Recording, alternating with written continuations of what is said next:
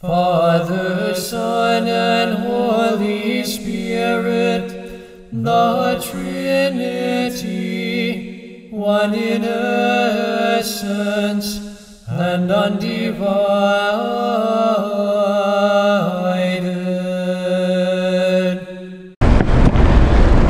Well, hello. Welcome to our first session, episode 1 of the Mystagogic Liturgy. This is going to be a journey as we begin making our way towards discovering what all is taking place during the divine liturgy of the Orthodox faith. Let me say at the beginning, this will probably end up being about 12 episodes. We'll see. We'll move at the speed of the group, and we'll see if we can kind of keep that pace, but we won't drag it out any longer than it takes for us to be able to go through this at the pace of the group. Let me say that we have a rough draft of the material we will be discussing that you will find it easier perhaps to follow along with. It has the citations, the footnotes, the biblical references, and so forth that you will find helpful and useful. You will discover that this is a rough draft. In order to have it available to us, we had to rush getting it printed so that the copies are available directly from Amazon.com or through the church here when we meet for our sessions on Monday evenings. We'll have some available that you can purchase here. So you'll notice that it's rough. We hope that after we have finished, we will then make the corrections to the roughness. There may be some deletions, some additions, so that then we will have a clip that will then replace this at Amazon.com. So with that word of caution, I would urge you to get a copy of the book to follow along. I also need to say that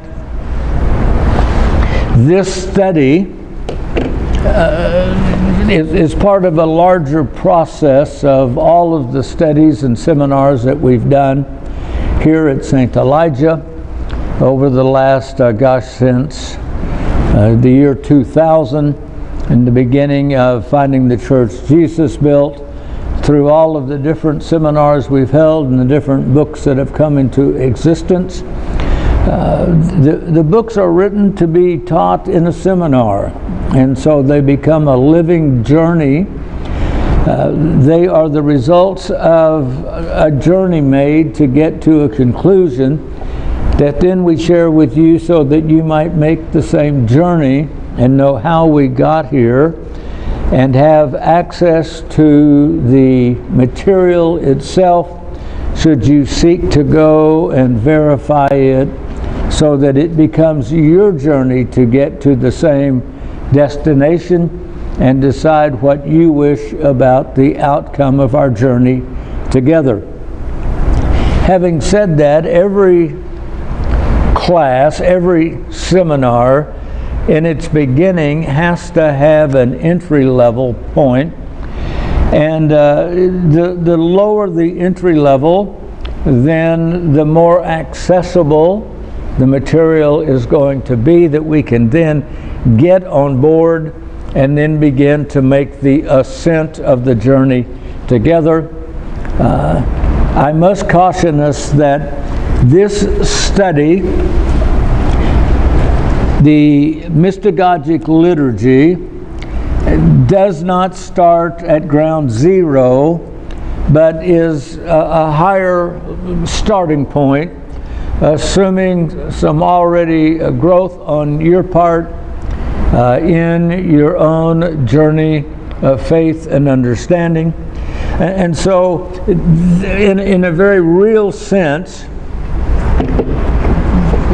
having finished our study of the Apocalypse of John and coming to volume 3 of the study together, when we get to what is chapter 21, in the book of Revelation, we come to the New Jerusalem.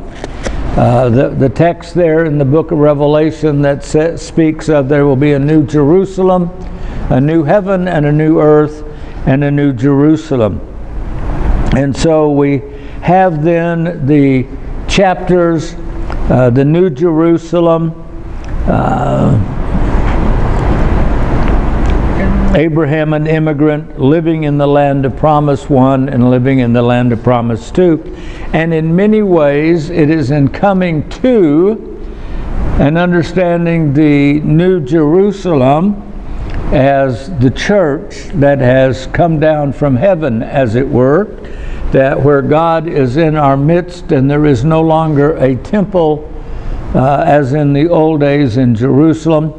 In many ways then, if with that is where the book of Revelation ends, it then brings us to the church and the liturgy in the church. So in many ways, we could have almost put the last 2 or 3 chapters of the Apocalypse here with then this book, our Mystagogic liturgy, and would have made perhaps a more gentle introduction and so forth. So I call that to our attention. And then finally, let me also bring to our attention a previous study that we did that we've never yet had the opportunity to video and place online. Let's Talk Church. Introduction to Mystagogic Worship. This is a nice introductory level for anyone to begin. And while the Mystagogic liturgy is a continuation of a journey through the book of Revelation, and this could be a volume 1, a gentle introduction for beginners, if you will, also available directly from Amazon.com. And then this would be volume 2 that would take us into a deeper understanding and level of what's going on. So I just give that to you, to resources available to you that you could perhaps use and will benefit you as we begin our journey together.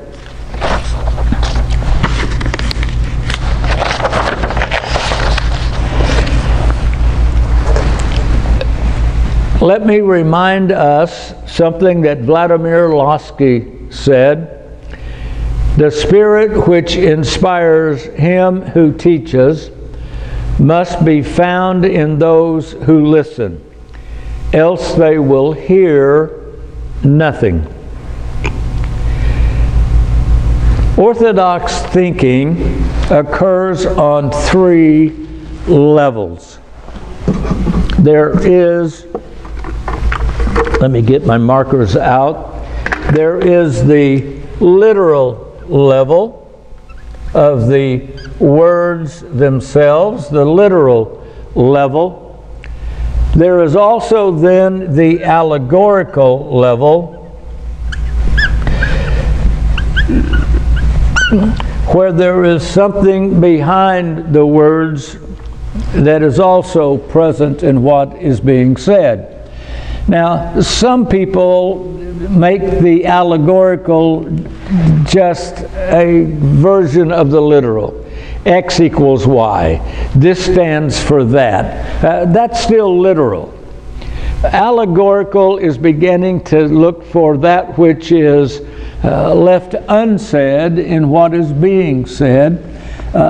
Maybe you're familiar with watching in movies where a subtext happens, often in a conversation in a romantic setting between a man and a woman, where whatever is being said on the literal level has a different kind of meaning on the subtext level, perhaps like that. So we mean there's in terms of grade school, this would be for the beginners, this begins to be the intermediate level of understanding what's going on.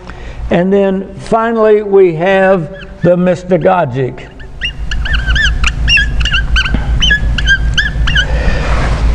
In our series on the Gospel of John, the Mystagogic Gospel, we spent a considerable amount of time at the beginning introducing the Mystagogic and the Mystagogic period in the life of the church, from the resurrection through Pentecost, the period of Mystagogy in the life of the church.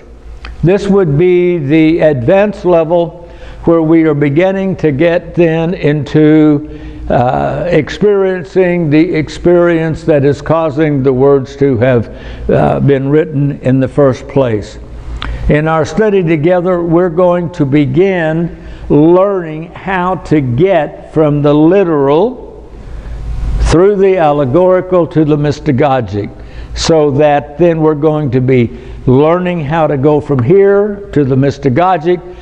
In a sense, we're going to be in training, so that then when we get to part 2 and look at the divine liturgy itself, you'll be able to be dealing with understanding the liturgy on the mystagogic level, as opposed to just the literal and the allegorical. So part 1 is going to be the largest part.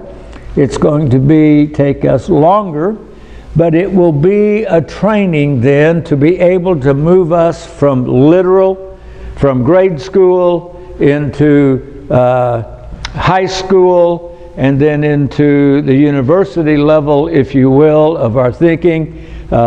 Whatever labels you want to put on the 3 different labels, 3 different levels that occur. So in order to experience the fullness of the divine liturgy, we must learn to think Orthodox. So our part 1, as I've indicated, is going to be learning how to think allegorical and mystagogic. Part 2 is going to be then a discussion and experience of the divine liturgy itself. The better we learn how to think Orthodox, the better we are prepared to experience the divine liturgy. We can experience the divine liturgy on all 3 levels. But if we are to experience the mystagogic level, mystagogic liturgy on the mystagogic level, let us discover the mystagogic level of thinking in the Orthodox faith. Which brings us then to the beginning of part 1, the mystagogic hermeneutic, learning how to think Orthodox. I think we're on page 7 of the book, at least the rough draft version, if you're following along. The divine liturgy exists in part as a written text. Words can carry different meanings and understandings. Written texts are therefore subject to different interpretations from different people. Just pass the Bible around and ask people their different understandings of a verse, or different denominations' understanding of verses, and you get what we mean. The issue of interpretation comes into play with a written text. People with a Western perspective view things differently from those from an Eastern perspective. Before we discuss the divine liturgy, we must first discuss the basic principles of interpretation. Interpretation is known as hermeneutics, that big fancy word, hermeneutics. Hermeneutics is the study of the principles used in interpretation of written text. What principle are you using to interpret this text? The divine liturgy of Orthodox Christianity, as we said, exist in part in written form. Interpretations of the text of the Divine Liturgy, therefore, can fall into three separate categories: the literal, the allegorical, and the mystagogic. Before discussing the mystagogic level, we will first introduce the subject of hermeneutics, the subject of interpretations in the first place, and principles. And that will bring us then to chapter 1 in our book, page 9, Hermes and Newton's Apple. Sir Isaac Newton created his gravitational theory 1665 to 1666 when he saw an apple fall from a tree.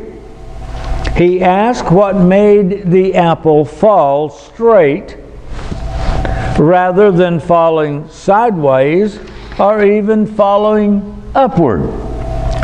Newton witnessed an everyday occurrence, but on this one particular day, the falling apple got his attention, which is to say, he attended to it.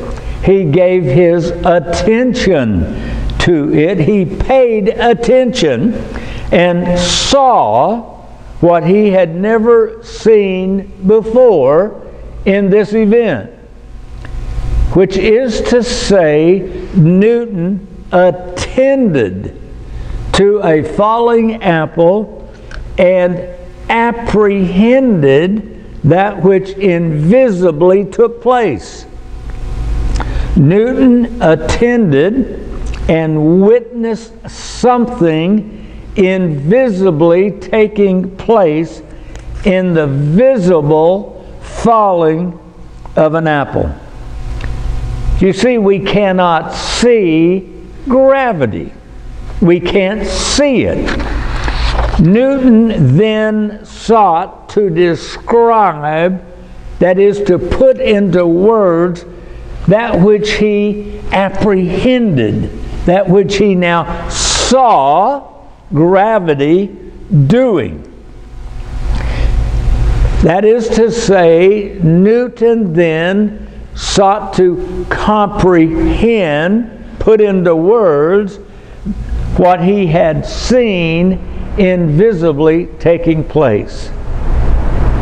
The result was the creation of Newton's gravitational theory of the universe. There was a visible apple in the act of falling. There was Newton attending, apprehending, paying attention to what he saw. Newton translated his experience into words. He expressed his experience in verbal concepts, a linguistic understanding known now as Newton's gravitational theory of the universe. On the basic level of an experience being translated into words, that translation is a hermeneutic. There was a, how do you translate what he saw, apprehended, into words? That's it's a interpretation of an experience being described now in words. The same as interpreters at the United Nations translate what a speaker says into the languages of the listeners, Newton became an interpreter, announcing to others what the falling apple had said, translating a communication into another language makes the experience which created or inspired the communication in the first place, makes that experience knowable in a different language. Well, that brings us on page 9 to Newtonian nonsense. In an age when only the empirical apple is said to exist, everything said above, I have just said, is nonsense. After all, apples do not talk. Yet, without Newton's gravitational theory of the universe, there would never have been human footprints on the moon. Newton witnessed the apple fall in 1665 or 1666. It was over 20 years later that Newton was able to translate what the apple said to him in 1666 when he finally published the Principia. Newton's translation of what the apple said when it fell was that, quote, every body in the universe is attracted to every other body with a force that is directly proportional to the product of their masses and inversely proportional to the square of the distance between them.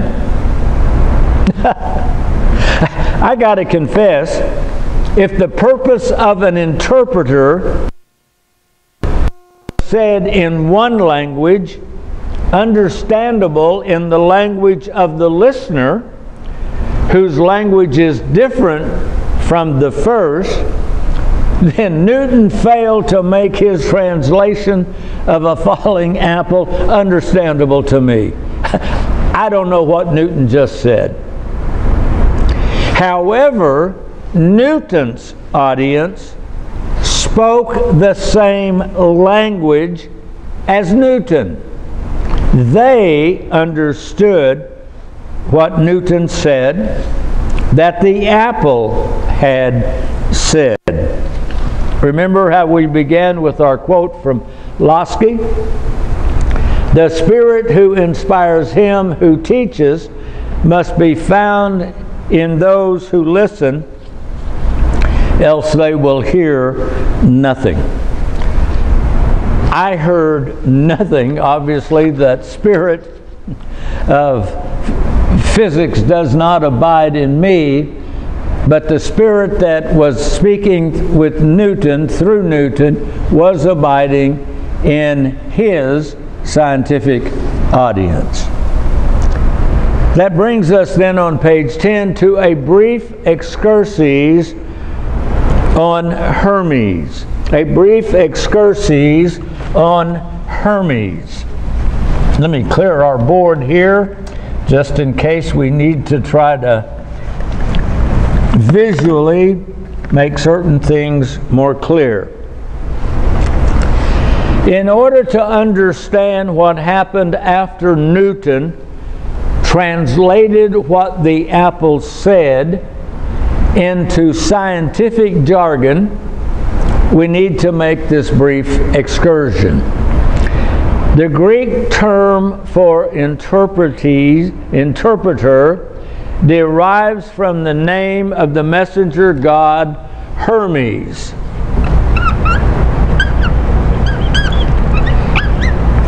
The messenger of the god Hermes,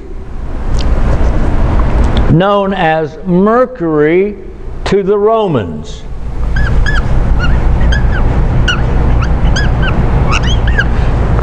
Hermes, and Hermes, the Greek, is the word we're going to use.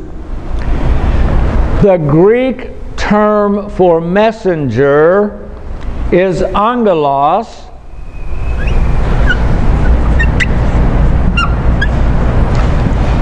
which in English is A-double-G, becomes N-G-E-L-O-S. We drop off the ending O-S, and we get the word angel, which comes from the Greek word for a message, the angelia. And the English term angel is a transliteration. A translation would have been messenger. A transliteration is the Greek into our alphabet, and we get a transliteration of the Greek New Testament.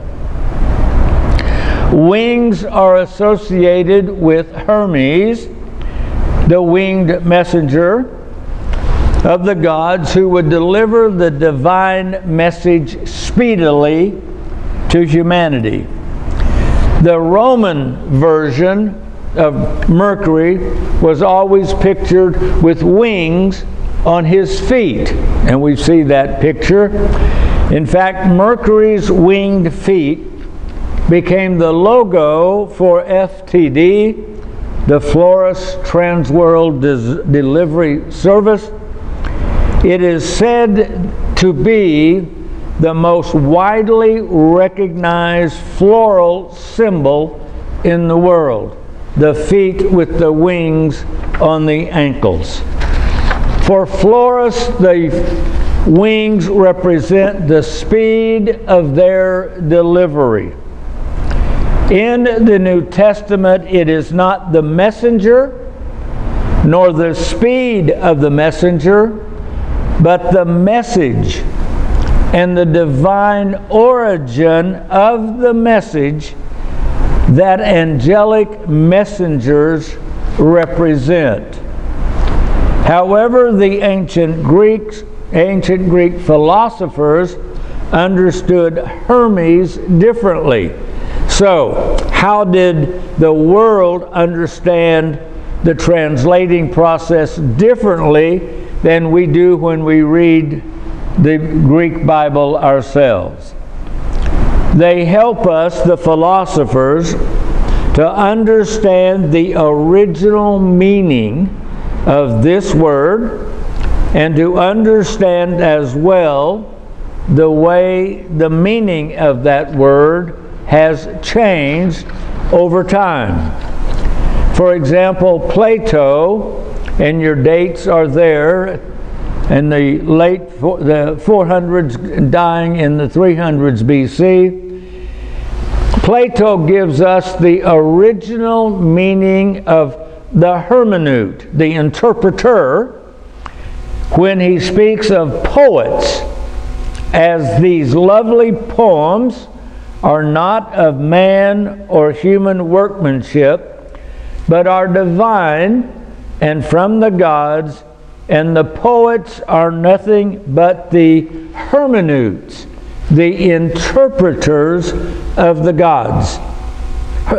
Plato is saying that poetry is of divine origin. It is a message coming from the gods, and the poet is the hermeneut, who is hearing, experiencing the event from the gods of the message, the poem, who then put it on paper and begin then to translate it into language that is understandable to an audience. So the one who has the experience and translates that into human words is a hermeneut, according to Plato, an interpreter of what the gods are saying in the event. In much the same way that Frank Sinatra and Michael Bublé do not write songs, but sing songs others have written, in Plato's time, these did not write poetry, but they recited the poems the poets had written. So what we have here then is we're going to have the gods saying the poem. You're going to have the poet who hears the gods, who then puts it into writing, so that then we have somebody who gets to sing the poem, sing the song. In this case, the rhapsodies are the singers. So you've got the poet, who is the hermeneut, interpreting God here in the writing, and then the rhapsodies are then passing that message on, and in a certain way interpreting how to do the song. You know, Frank Sinatra was a great interpreter, as Michael Bublé is, of the songs that someone else has written. This making known is a making explicit. The differences between what is being made known and what is already commonly known. In other words, if we have this in writing, we have a translation of what the poet heard the divine God saying, the poem, but the rhapsodies now add their interpretation in how they sing it, the pace in which they sing it, the words they emphasize, how they linger here or there. We know many different artists, many different ones have sung the same song, and there are certain verses, I like the way this one did it better, they are interpreting the song emotionally differently. They're making known to us sometimes, I never understood it quite that way. So for Plato, there is the event, the gods, wishing to make something known, the message, to mankind.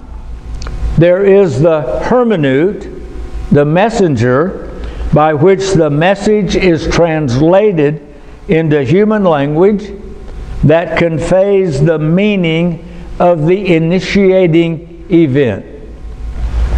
Therefore, there is the event, the words translating the event, and the meaning of the words convey the originating event.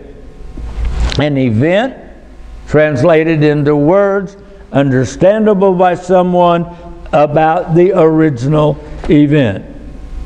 The shape and color of the letters we both see and we know.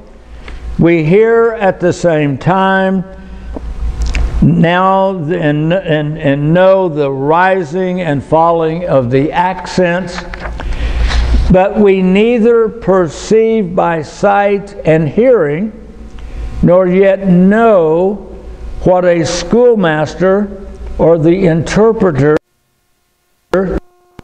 could actually tell us about those words.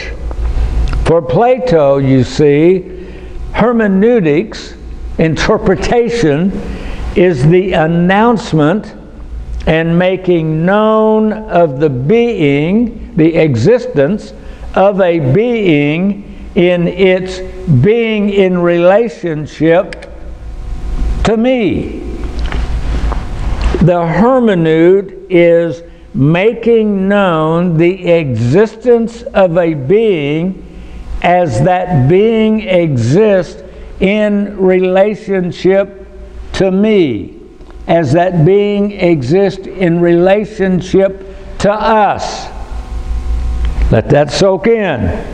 The hermeneut, the interpreter, is making known the existence of a being as that being exists in relationship to you, to me. If that's too many beings, perhaps this will help. Hermeneutic is the announcement and making known of the existence of a being existing in relationship to us.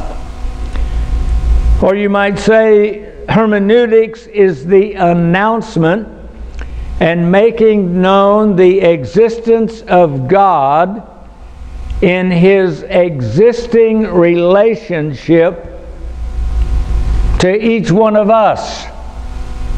We're not making known something about the identity and nature of God in isolation. We're only making known the existence of this God in relationship with us. Hermeneutics, therefore, is not simply making the existence of God known. Hermeneutics makes known the God who exists by existing in relationship with us. In terms of Newton's apple, the hermeneut, Newton, makes known the existence of gravity as gravity, exists in relationship with us. Newton makes known the existence of invisible gravity as invisible gravity exists in relationship with us. That is, the visible falling of the visible apple reveals this is how gravity exists in relationship with us. Newton is the hermeneut, making known how gravity exists in its relationship with us. However, I must confess, I need a hermeneut, an interpreter, to make known to me in my language what the hermeneut Newton said in the first place. I need a hermeneut of the hermeneut. I need an interpreter of the interpreter to explain what Newton said gravity is in its relationship with us. But Aristotle, page 12. I know we're moving quickly. We must move quickly in order to get through the material, or we will be here not at the end of August, but still at Christmas time, and we don't want that.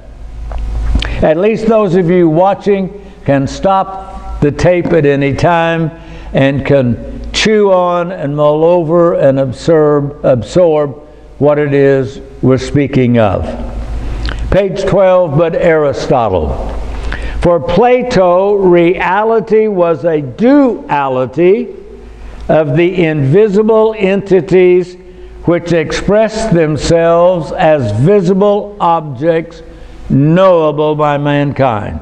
Reality is bifurcated, twofold, visible and invisible. The task for Hermes, the interpreter, making known what the God said, making that known to mankind, as Plato saw it, was to make known the invisible which was present in and expressing itself in the visible. Making known the invisible that was present and expressing its relationship to us vis-a-vis the physical. Plato recognized two faculties, two modes, two different ways of knowing. I know this is abstract, but we can hang in there and get this. One way, of course, was rational cognition. I recognize with my eyes or with my hands, with our senses, what something is. Rational cognition derived from our knowledge, which is derived from our senses. Our second way of knowing is cognitive intuition, a knowing that is derived through a form of initiation, something that is realized, and hence able to know in an absolute way through the direct intuition of the divine and invisible realities themselves.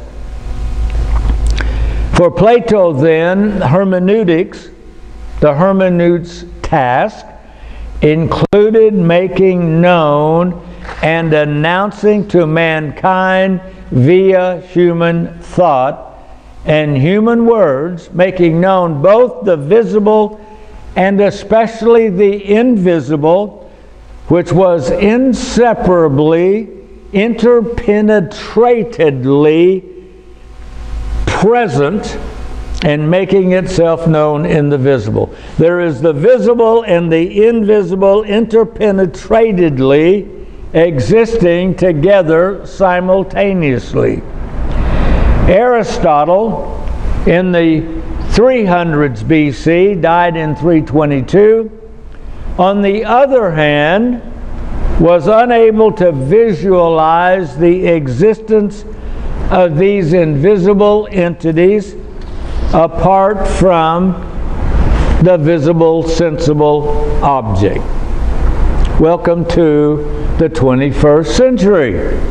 Back in the 4th century BC, Aristotle created a philosophy which amounts to an exteriorization, looking at the exterior of things, denying, as it were, an invisible interior that existed for visible objects. Aristotle focused human thought on the visible exterior. What you see is what you get. This exteriorization of thought led to a shift in hermeneutics, with nothing invisible manifesting itself visibly, which is what Aristotle, that was his starting point. There is nothing invisible making itself known. Therefore, Aristotle only concentrated on the visible. When speaking of the human tongue, for example, Aristotle said, living beings use their tongue for tasting as well as for conversing as they go about their dealings. In this translation I just read, conversing as they are conversing with one another translates the Greek term hermeneutics in a verbal form, hermeneuticizing. It is humans hermeneuticizing, talking about the visible. Its interpretation of the visible is now what hermeneutics became. For Aristotle, hermeneutics is a human function of conversation between humans making the world known to each other. A discourse about something is designed to indicate the advantageous and the harmful, whatever this is good about this and whatever is bad about this, and therefore what is right and what is wrong. That is, the hermeneutical conversation makes known what is visibly, openly manifest, openly understood. Do you see this? Let me explain this to you. It's accessible for our seeing and having it in its usefulness or its hurtfulness.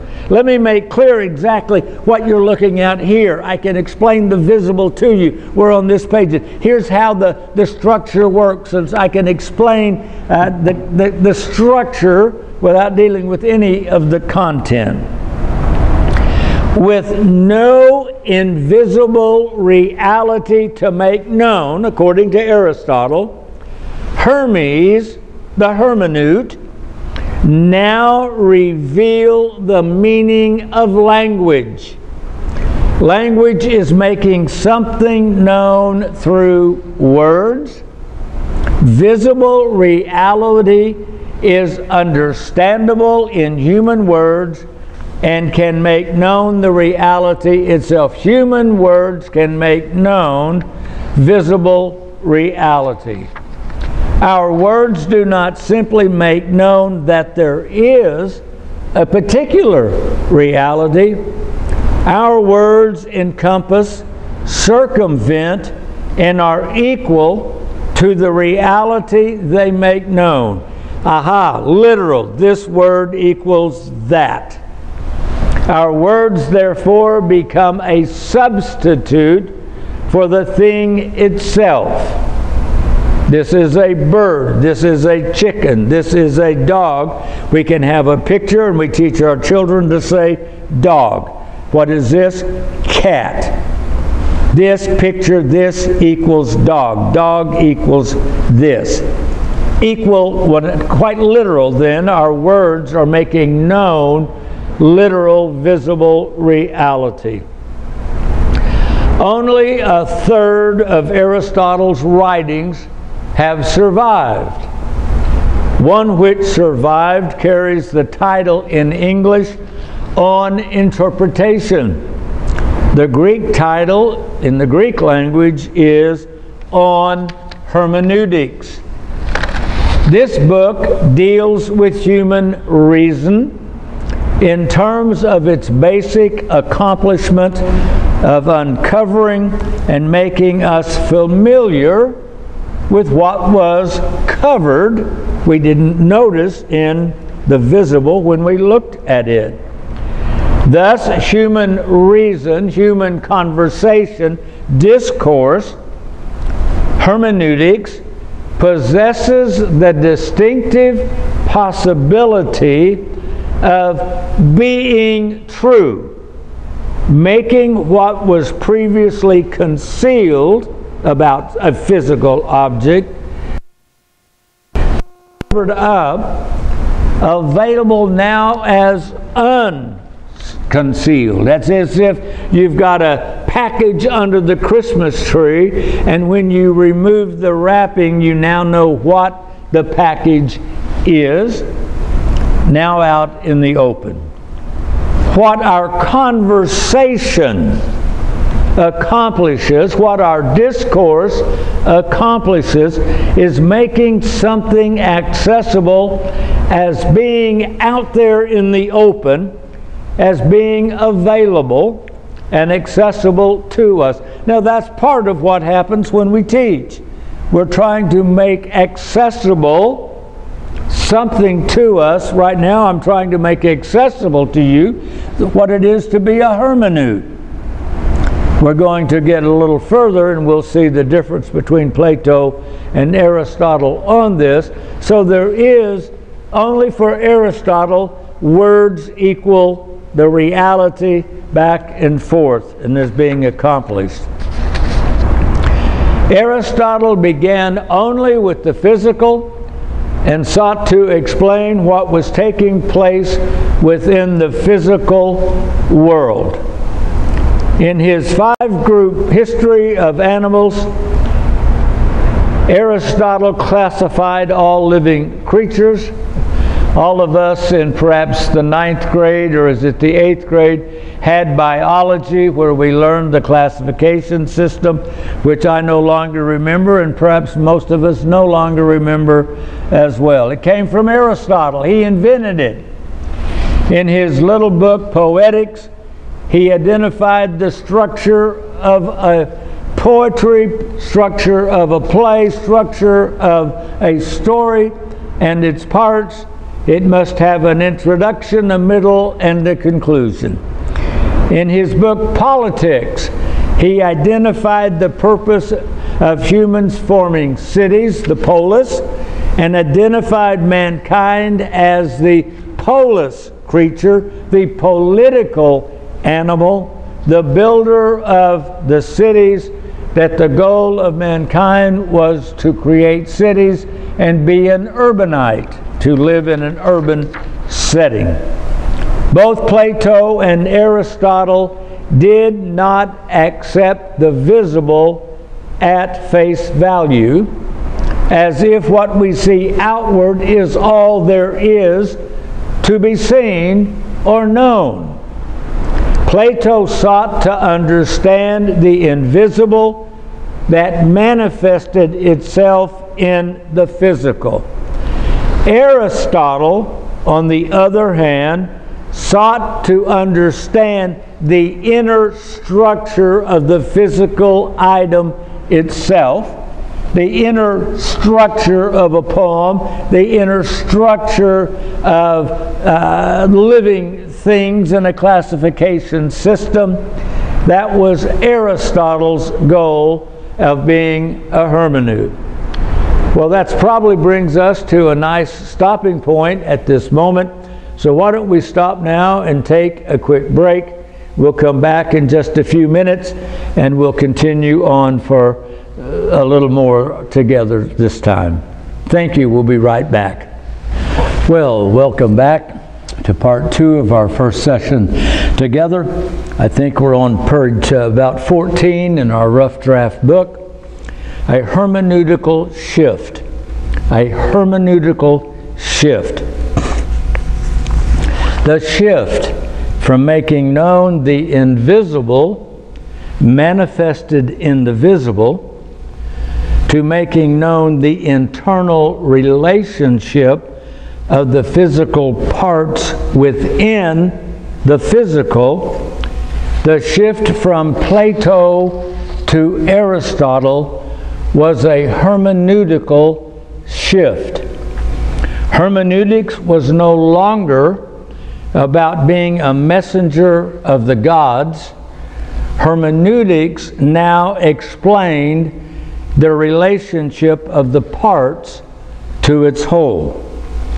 This hermeneutical shift eventually created a massive anthropological and epistemological shift. Wow! What long words. I know we already have a headache, and I saw some of us needing some Excedrins during the break. Anthropological, our understanding of being human. And epistemological, our understanding of what knowledge is and how we know the things that we know. A shift in the self-understanding of what is human, and a shift in what was humanly knowable. The historical progression of the cultural shift from Plato to Aristotle occurred over a 1,000-year period in the West, from 400 BC to approximately 1400 AD. The decisive turning point occurred in 1204 AD with the sack of Constantinople in the Fourth Crusade. The victorious Crusaders returned to Venice with the gold, the silver, the art, and the cultural expressions, and the writings of Aristotle. The Greek artisans and Greek scholars came with them from Constantinople to Venice. The Italian Renaissance of the 14th century would result. The shift from a Platonic hermeneutic to Aristotelian hermeneutic created a seismic shift in Western culture. Medieval Europe, created in part by a Platonic hermeneutic understanding of the world, God gave way to the Renaissance, the Reformation, and the creation of modern Western culture, which now used an Aristotelian hermeneutic and understanding of the world. For example there, and I think you've got a diagram on page 15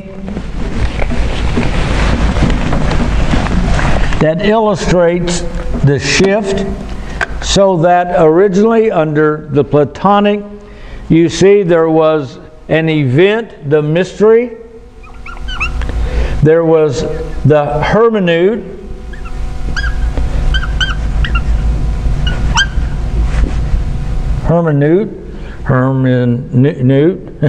I'll spell it right if I think. Hermeneut, who then created words, we'll call it the text, that then a person got to read the text for the purpose of thinking about the invisible, thinking about gravity. What is gravity, if you will? You get the point. It's to lead humanity to the event, the one sending the message in the first place. This would have been a Platonic hermeneutic.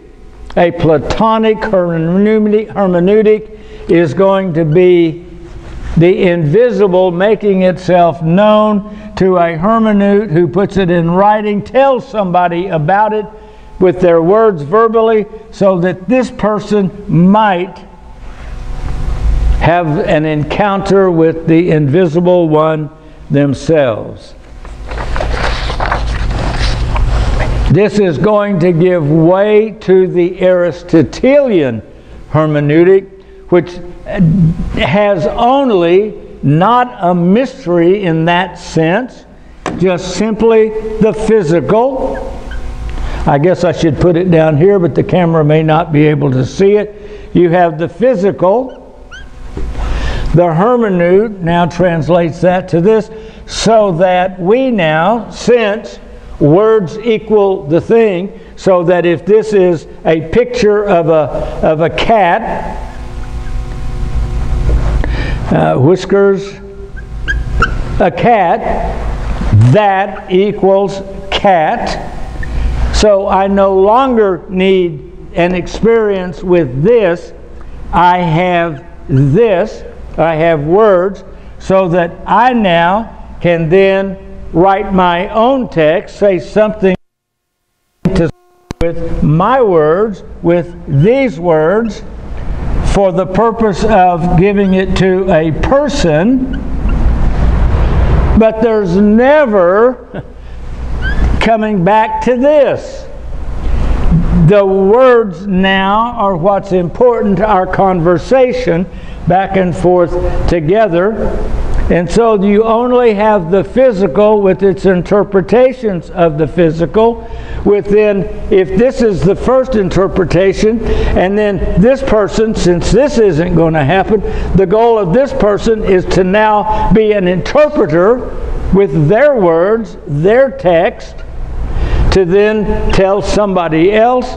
And then this person is going to give their, well, this is what I think it means, and this is what I think it means. And so that by the 21st century, our academic world has been reduced to studying what this author said about it versus what that author said about it, what that one said. And after you've read all of the literature on it, you're supposed to say, this is what I think. And so you create yet anew. So we're always adding on here to a new one, to a new one, to a new one, and nobody ever gets back to here with the original and begins to say, let's just start here and come forward again. Which gives us then hermeneutical scholasticism on page 17. The shift from the invisible to the visible, from the interior to the exterior, resulted in a shift with the understanding of books and written material. Ancient authors were no longer understood to have used words to point towards an invisible reality. Their words were now reality itself. A word or combination of words now means something. Word means something. Hermeneutes were no longer messengers, interpreters of the gods. They were interpreters of a text, even a biblical text. Aristotle understood Aristotle's way. Newton's apple was not an invisible reality, gravity, manifesting itself in the physical act of a falling apple. Newton was not translating an invisible entity, speaking as it were. He was explaining the meaning of a falling apple. He explained the individual parts relating to each other to create the whole picture. In this case, the whole is gravity. He put into words the relationship he saw. Every body, single items in the universe, is attracted to every other body with a force. I wonder what a force is. That is directly proportional to the product of their masses and inversely proportional to the square of the distance between them. I still don't understand it. Newton translated the meaning of a falling apple into the language of physics. I do not speak that language. Therefore, I need an interpreter to tell me in simple English what Newton said. I need an interpreter of the interpreter. That would be, here's one, I need a second one, and maybe a third one, or I'm up here, and maybe by the time you got to this one, you finally got one I could understand. After the Renaissance, in the West, knowledge now came from authors who wrote books. Authors were authorities. Isn't that where the word comes from? Here is an author. You write a book, and you write more than one book especially, and you are now an authority. It's in a book. You are the hermeneut who put it into writing, and somehow that becomes an end in itself. Society, not speaking the language of academics, needed those who could explain what Plato had said and what Aristotle meant. More books were written explaining what ancient authors meant. Generation after generation of authors explained what previous authors had said about previous authors. In the academic world, one's bibliography defines one's scholarship. Specifically, then, we come to Martin Luther on page 17. Elsewhere, I have discussed at length Martin Luther's break with Roman Catholicism and his creating a book as his authority to replace the authority of the Catholic Church. You might see my book, Here I Stand, Luther versus Peter. Luther's Bible became the authority of Luther's church.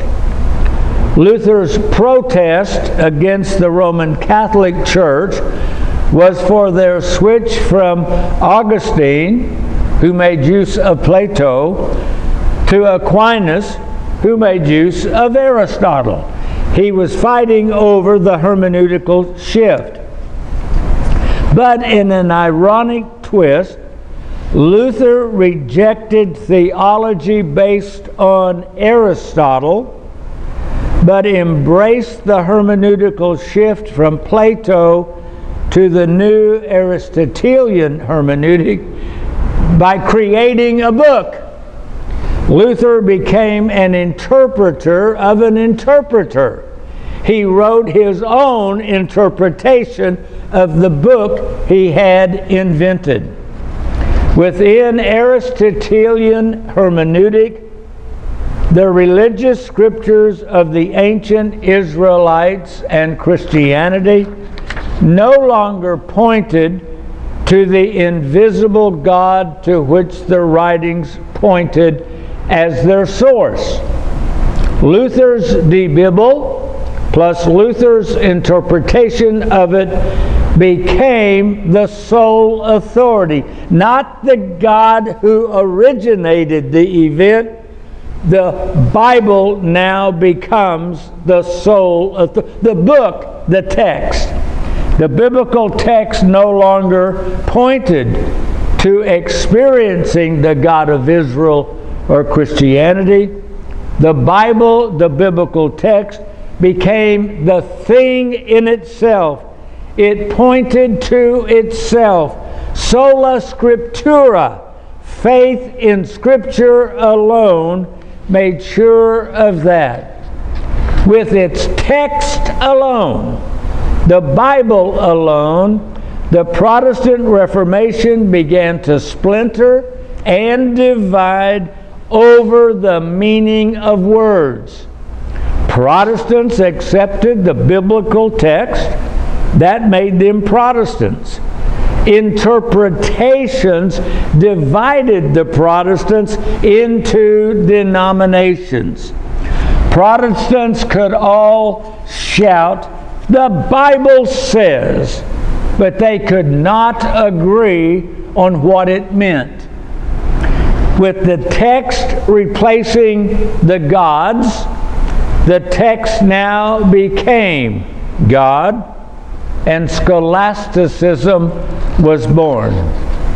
How grand education, eschewing obfuscation, reality, how absurd. 4 letters make a bird, B-I-R-D. Aristotle's hermeneutic not only created the text as an end in itself, his hermeneutic created a world with walls but no windows. There was no one behind the wall, behind the curtain, not even a good man being a bad wizard. The world was filled with pretty houses and no one was home. We collected conch shells by the sea, vacant and empty of the life that created them. There was no invisible presence. With our microscopes and our telescopes, generation after generation performed their autopsies on the corpse of the physical world that we parasitically call home. We invented magical gadgets to keep us entertained, lest we noticed there was no interior, no point, no meaning, no one home in the hollow and empty void of Aristotle's world. There was only stuff, lots of dead, lifeless stuff. Shakespeare's lonely stage, where all the men and women are merely players. They have their exits and their entrances, and one man in his time plays many parts. Life is nothing but a walking shadow, a poor player that struts and frets his hour upon the stage, and then is heard no more. It is a tale told by an idiot, full of sound and fury, signifying nothing. Where Plato's hermeneutic had filled the world with light and life, mystery, Aristotle gave us 4 walls, a floor and a ceiling, a claustrophobic world of our 5 senses. Welcome to the 21st century. If we approach the mystagogic liturgy from Aristotle's point of view, then we only have visible, physical parts and its movement to try and explain in terms of their relationship with each other. This is here, this is that, this relates to that. We just have moving parts. There's no one home. However, if we approach the divine liturgy as pointing us to experiencing the presence in the burning bush for ourselves, then we approach the divine liturgy as a mystagogic liturgy. As we continue, we shall learn how to think mystagogically, how to approach life mystagogic, how to worship mystagogic in the mystagogic liturgy. That's what lies ahead for us. I realize we've started heavy, hermeneutics, epistemology, wow. We continue to escape from Western Aristotelian locked in a box without windows in order to be able to enter into the experience of the divine liturgy, which is filled with light and windows everywhere. God bless you for being part as we start this journey together. God willing, we'll be back next week as we look at episode number 2. Thank you. Father, Son, and Holy Spirit, the Trinity, one in essence and undivided.